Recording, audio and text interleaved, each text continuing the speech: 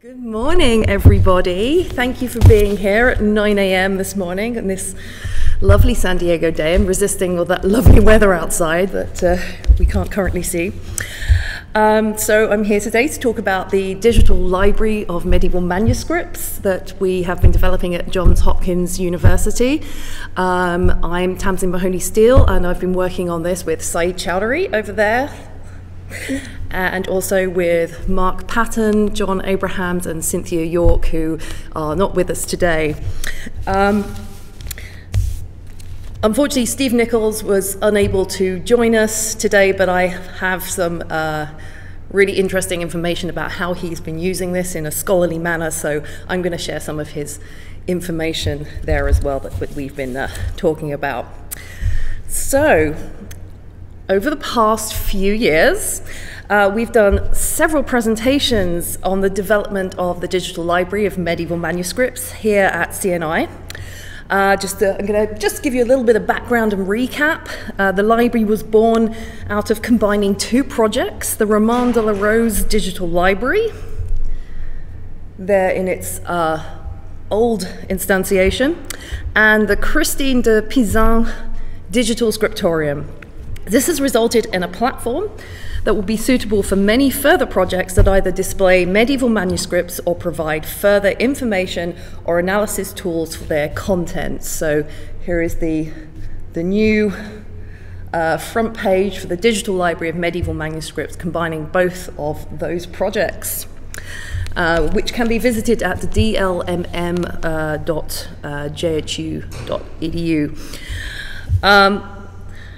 At the winter meeting at the end of last year, our team from the Digital Research and Curation Center demonstrated the implementation of the new International Image Interoperability Framework, or IIIF viewer.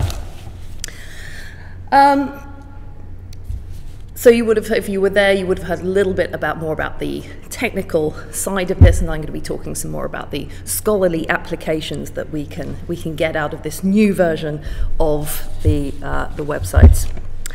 So this project began over 20 years ago when Professor Stephen Nichols approached the staff at the Milton S. Eisenhower Library at Johns Hopkins University with the idea of digitizing manuscripts for teaching purposes.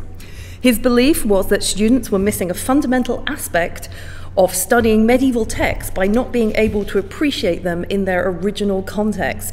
And so the Rose Library was born. As it grew, it became apparent that, as Steve says, the value of an interest in examining different copies of a single text held in various repositories and not always easily accessible was immediately clear to both scholars and the general public alike.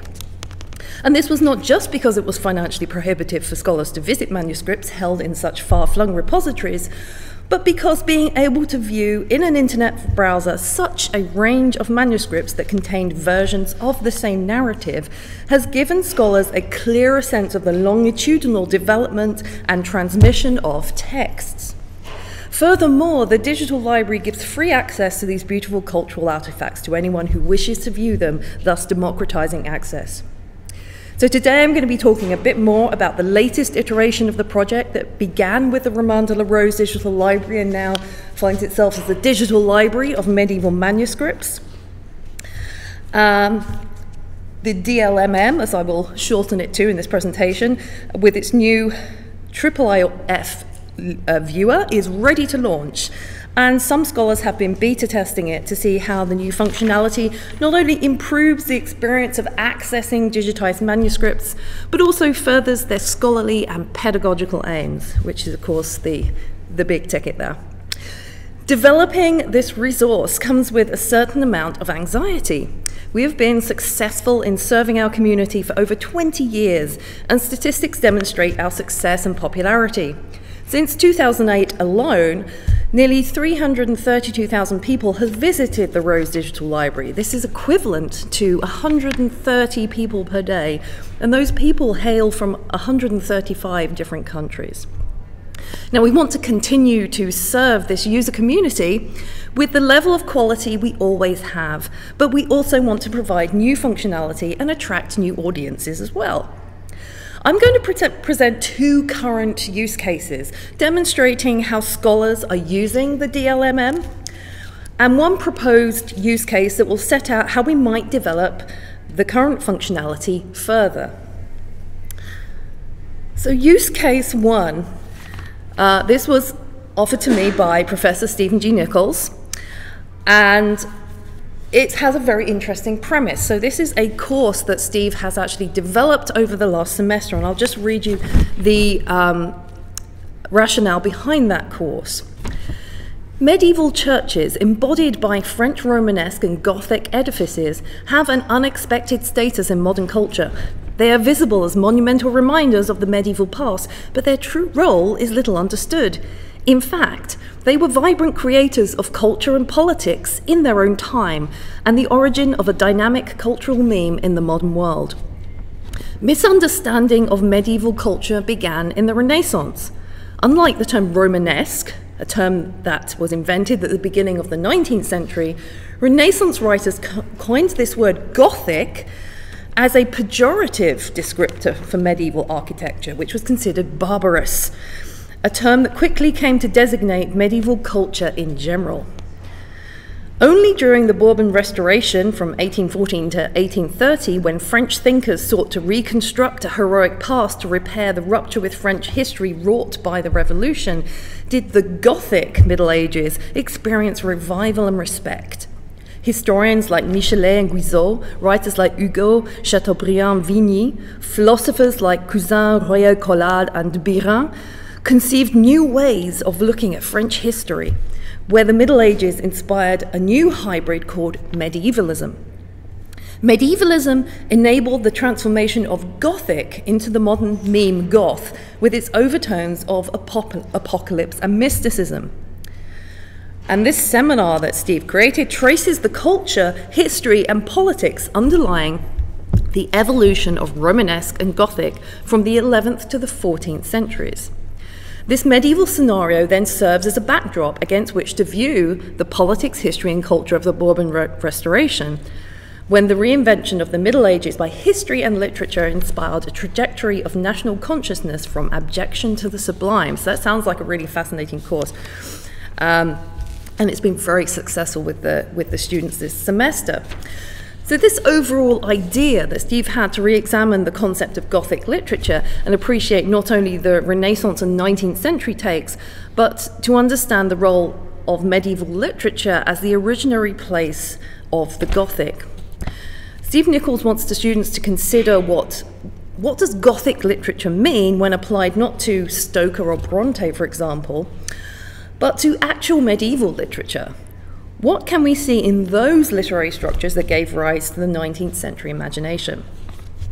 So for Nichols, the DLMM is a rich site of exploration for his students, and the new IIIF viewer has enormous potential for aiding his students in their understanding of medieval literary construction.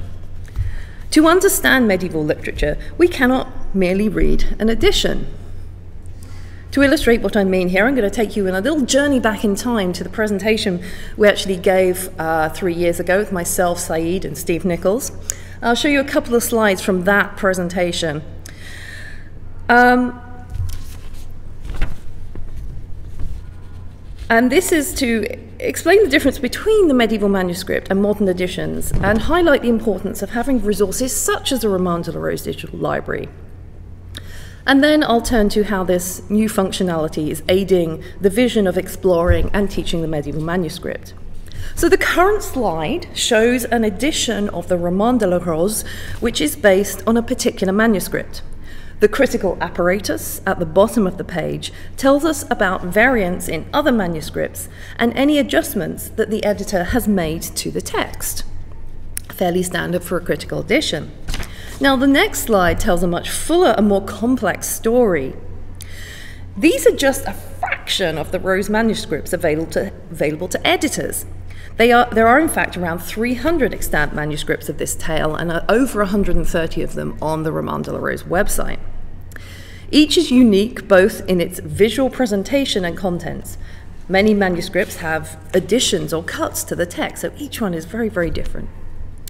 Getting to know the text as a medieval text means understanding these kinds of variation, something that a mass-produced critical edition cannot capture, but which a library of digitized images can help us to get a closer understanding of.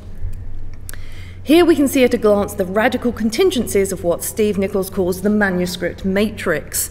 This is an example from a Christine de Pizan manuscript that is included in the Christine de Pizan digital scriptorium. We can see the work of many hands here: author, scribe, illuminator, parchmenter, and also the implied hands of patrons and readers. So this was the testimony that Steve gave to his teaching experience. I have used the DLMM this semester when teaching the Rose.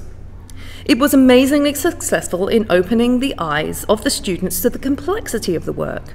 They first read the critical edition and could not understand how I could argue for the contingency of the text and its multidisciplinary nature. Once I began to show them different manuscripts using the DLMM, and especially showing manuscripts from different moments, early 14th century, late 14th century, 15th and early 16th century, as well as interpolations and omissions from one manuscript to another, the students were in shock at the difference between the real thing and the critical edition. They morphed from passively dutiful, we read it, but it doesn't do anything for us, to excited and wanting to do more. They loved the functionality that allowed them to drill down on details, etc. This experience, Steve says, gave me new ideas for pedagogical presentation of the material. Now, where the new layout helped was in several ways. While the old layout has much to offer, access to details about the manuscript and transcriptions, was actually less user-friendly than the new interface. In the new layout, such details are more intuitively accessible. We can also move more easily through the manuscript images using the thumbnail scroll bar along the bottom. And furthermore, the ability of IIIF to allow multiple images with their details side by side makes it far easier not just to compare manuscript images, but to compare transcriptions and manuscript details. So you can see on the right-hand side, it's very easy to bring that pane up. In terms of Steve's teaching experience, the viewer has even more to offer. In looking for Gothic structures, the students were examining not only literary structures in relation to architecture, but also the very mise-en-page comparatively. The performance of a medieval text is bound up with its performance on the page. Hence, the Gothic structures that the students were investigating were to be found in the visual and comparative experience of looking across several different manuscript images. The kind of comparative experience that the DLMM provides allows students to see how these literary and visual structures developed, but also how they changed across time, enabling them to see in turn how these notions were shaped into the idea of the Gothic in the 19th century, and also how some medieval structures were also forgotten in that revival. Now, my mention a short while ago of transcriptions leads us nicely to the next use case scenario, which involves the use of the transcriptions themselves as well as the search functionality. And this is based on conversations I've been having with some other scholars that have been using the DLMM. These have proven really invaluable for a number of scholars who have worked on the transmission of the Rose text, even though we actually have a relatively few number of transcriptions at the moment. But we hope to add to the collection of transcriptions in the future with a view to having a full set for longitudinal comparison of transmission. Now, as I showed in the previous example, the side-by-side comparison of manuscripts and ease of access to the transcriptions in the viewer are very helpful pedagogically. Naturally, the benefits for research of seeing the transcriptions in this manner are great. What has proven particularly helpful and has been remarked upon by our users is the ability to use the search functionality within the viewer panes. This makes it far simpler to pursue a research lead when you notice something in a manuscript. So you can see there, we can actually open that search functionality right alongside, search for something and get those results right in that pane next to the manuscript image.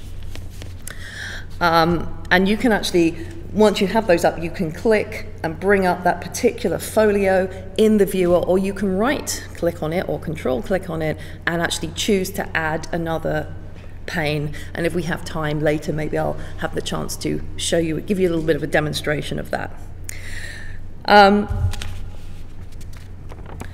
So, as I say, this makes it far simpler to pursue a research lead when you notice something in a manuscript. This might be within a transcription, but can also be including image descriptions. For example, some researchers wish to look at the positioning of images in relation to text, and would like to delve further into that investigation with these windows open. Access to the search functionality within the actual viewer, the viewer panes, simplifies the process of moving between manuscript folios. For example, I may wish to see at what point in a debate between two characters in the narrative of the Roman de la Rose, an illumination of the debating is actually placed. I can easily search for this within the viewer pane and move to another manuscript image that also contains a similar illumination. For those manuscripts with transcriptions, I am able to find results of pages very quickly that have both illuminations and transcriptions relevant to the search. So you can actually see that in the search results on the right-hand side there. You can see illustration, transcription, character name. So it's bringing up these different factors right in that viewer window. And this allows me to focus in on the data I need very swiftly. As we increase the number of transcriptions over time, this of course can only improve. As you can see in the image, the results are collected first by relevance or number of hits on each folio, and then listed by manuscript shelf mark and by folio number. We can see very easily that the results pertain to images and transcriptions, as I just said. And these capabilities are proving very popular with users. Some scholars have found that having downloadable transcriptions would be very helpful. Now, at the moment, we can supply a Word or text document on demand, but the indication is that as we move forward, this is a functionality that would be very desirable. So, moving from those two use cases, I'm now going to talk about a future use case scenario that can build on this functionality. I've constructed a number of use case scenarios for the development of the Rose Digital Library. And many of these are created around the idea of creating user communities with logging capabilities to do things like create annotations, either public or private, and save notes on their work under their profiles. So I'm going to give an example that I'm using in my forthcoming book, which is actually about the concept of digital annotation and medieval manuscripts and how these two things might work together to support understanding of medieval literature and culture. So if you're interested in that, you can look out for it. Nota bene, making digital marks on medieval manuscripts, which will be out later this year. And there's also, if you're interested in delving further into this interaction between the digital and the medieval, I have another edited book coming out with Matthew Evan Davies and AJ Turner called Meeting the Medieval in the Digital World. So little plug there, I apologize. So for today, I'm going to look at one particular case of annotating manuscript images in order to construct a web of information around a manuscript image that can benefit users in researching, teaching, and learning about a literary and musical community of the 14th century. I'm taking this example from the forthcoming book. And here I'm going to look in depth at one case study that looks at the interconnections between the Rose narrative and one motet by Guillaume de Machaut called Amour qui a le puer, faux semblant m'a déçu, and Vidi Dominum, otherwise known as Motet 15. This motet and its relationship to the Rose narrative has been explored in depth by Kevin Brownlee, and I'm going to summarize what's going on here, the intertextual relationships that he perceived first before proceeding to envision how a researcher interested in these relationships might use and benefit from an annotated digital environment such as the one that we are developing for the Digital Library of Medieval Manuscripts. Now, Machaut's Motet 15 finds its literary foundations in the opposition between two key allegorical figures associated with the medieval courtly love tradition. They are called amours, love, or the god of love, and faux semblant, false seeming. So love and false seeming are these two important characters. For Brownlee, this opposition can be placed against the broader literary context of the Rose, since the French vernacular literary work served as the point of departure for virtually all late medieval courtly poetry. As Brownlee notes, his methodology is to view the meaning of a particular lyric or lyrico-musical composition as, in part, determined or conditioned by a variety of narrative contexts which constitute the tradition in which it is situated, against which it is meant to be read.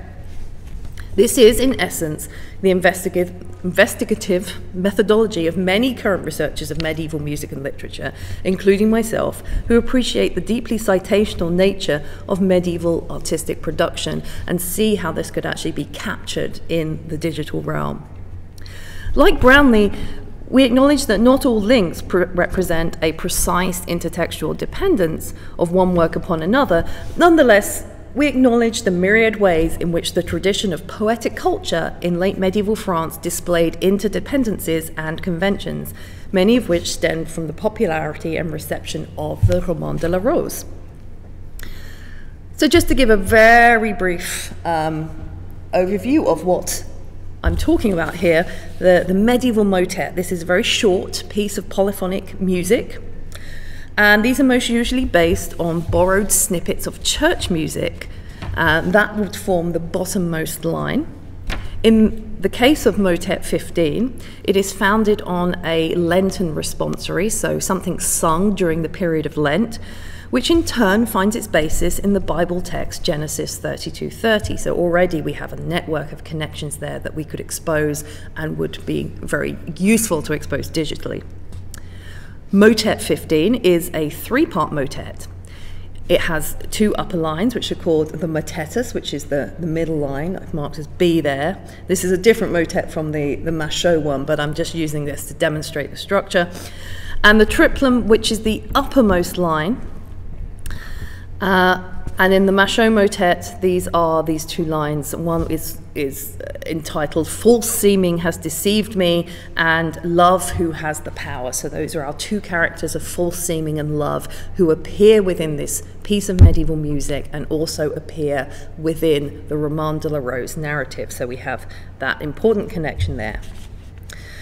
As with many motets, the secular subject matter of the upper lines ostensibly contrasts with the sacred sense of the tenor. Both the motetus and triplum tell a story of unrequited love from the point of view of the rejected lover, but they are subtly different.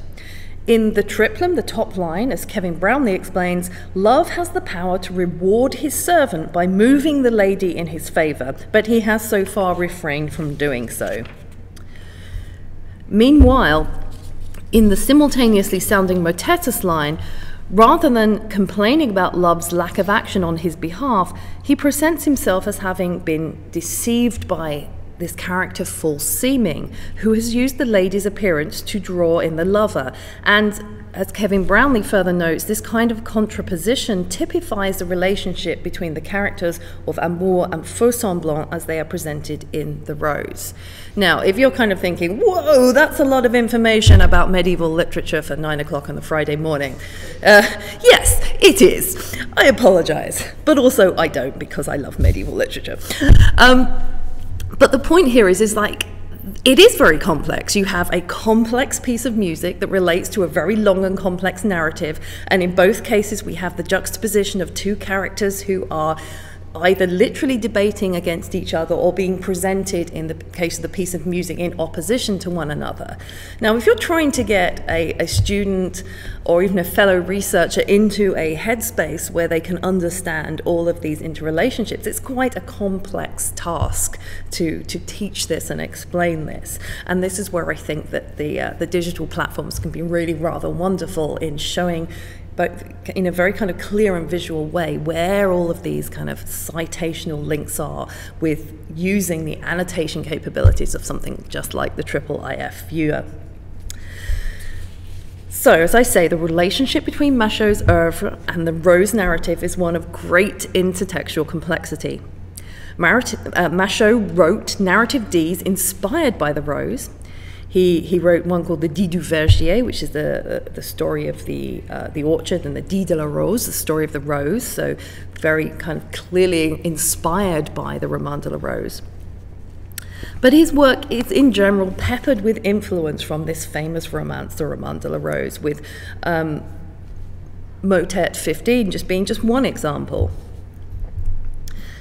The characters love and false seeming, amour and faux semblant, have a complex relationship within the Roman de la Rose narrative, and one that Kevin Brownlee views as central to the narrative structure. They interact at the level of plot, language, mode, and authority. The plot sees them jousting verbally for an extended period around the midpoint of the narrative. The exchange results in false seeming, perhaps surprisingly, joining the army of love, but not before he has effected repeated shifts in perspective, as faux semblant alternatively praises and condemns the code of hypocrisy, adopting in turn the viewpoint of Antichrist and the viewpoint of God. A very complex narrative structure going on here. In terms of language, while amours, love, represents courtly discourse, which is elegant and sincere, false seeming, faux semblant, embodies the clerkly viewpoint. While the latter's rhetoric is theological, the oft-changing position reveals the learned language to be fundamentally deceptive, so basically beware of scholars. The difference in mode and authority between two interlocutors resides in Amour's position, love's position, as representing the lyric mode, and thus the authority that comes from love poetry and narratives, while his debating partner brings in contemporary history and politics. Yet, while these two characters are seemingly at odds, the thrust of the narrative demands their interaction. Faux semblant, false seeming, eventually helps love to overcome jealousy's castle and secure the rose for the lover. So the lover wins the love of the rose, which is the kind of the end point of the Roman de la Rose narrative.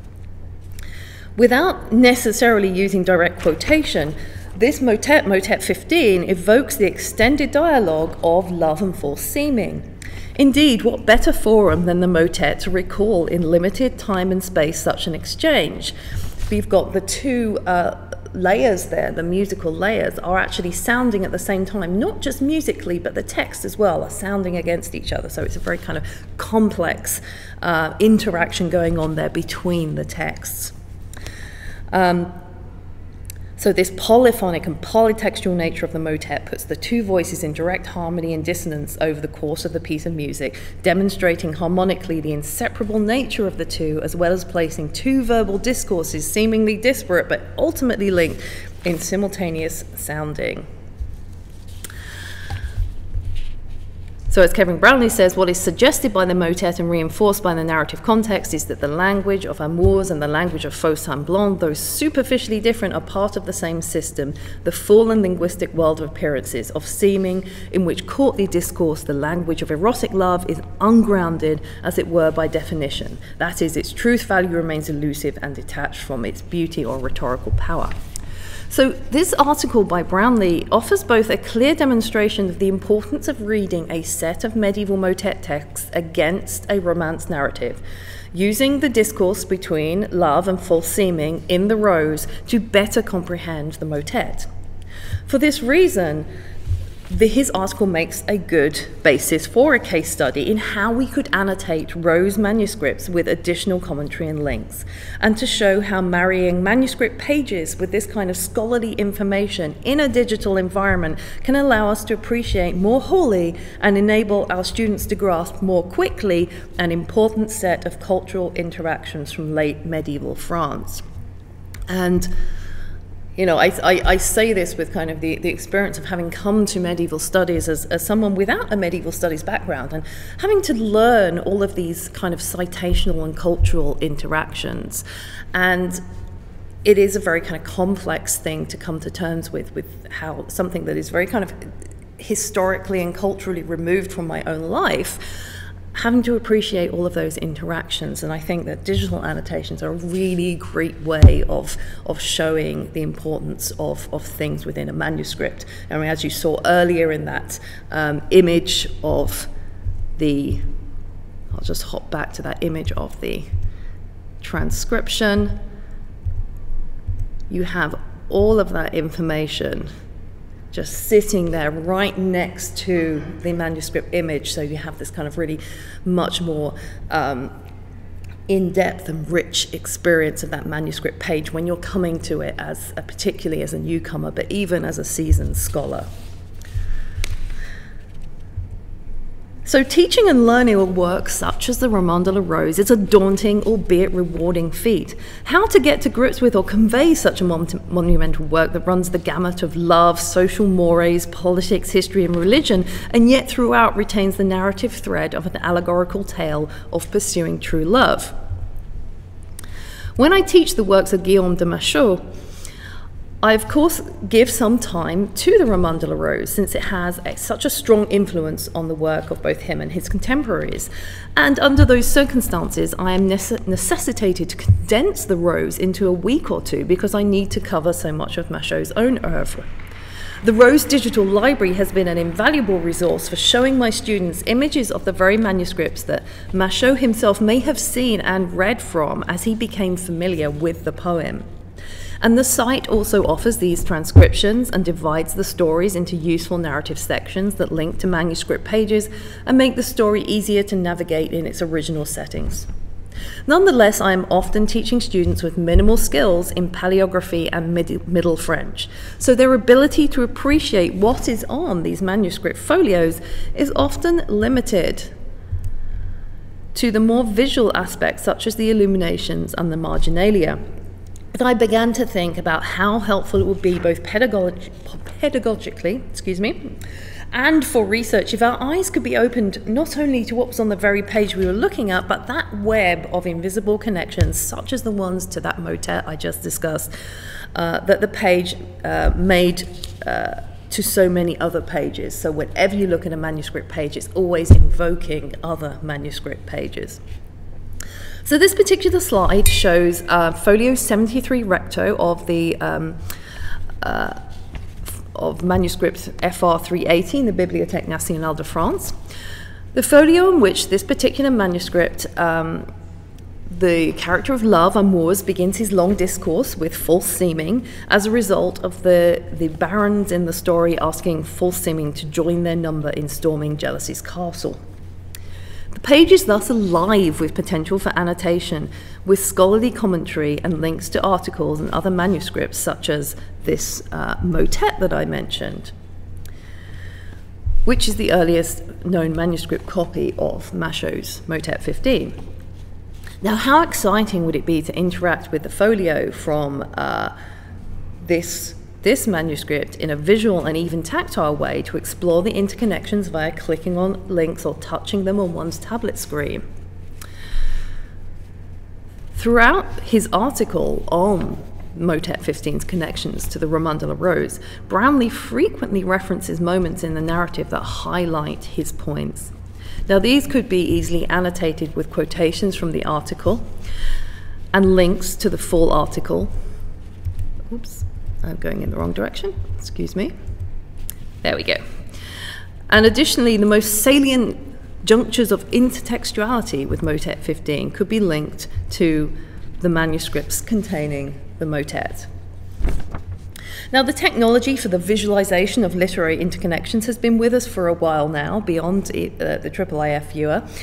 The electronic enlightenment correspondence visualization is a powerful example of viewing relationships, in this case both the geographical connections between scholarly correspondence and the amount of correspondence they generated.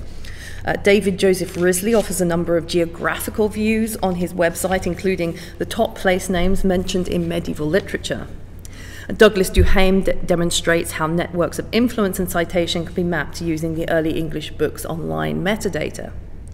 Currently, the Rose transcriptions are not marked up to indicate citation, nor are they linked to the relevant manuscript folios. How we approach this task will therefore be important, as we want to generate data that can be easily used, linked, and repurposed. For my part, I believe this will involve a community of Rose scholars and students, inspired by a crowdsourced project such as Transcribe Bentham. I envisage our user community enabling us to gather data about such things as the citational network of the Rose narrative. Indeed, to some extent such work is already afoot, since we have made a good deal of our data available for downloading and repurposing. Here's an example of where Kristin Mapes has begun to create some important visualizations based upon that data, including a map of the geographic locations of the manuscripts hosted on our site.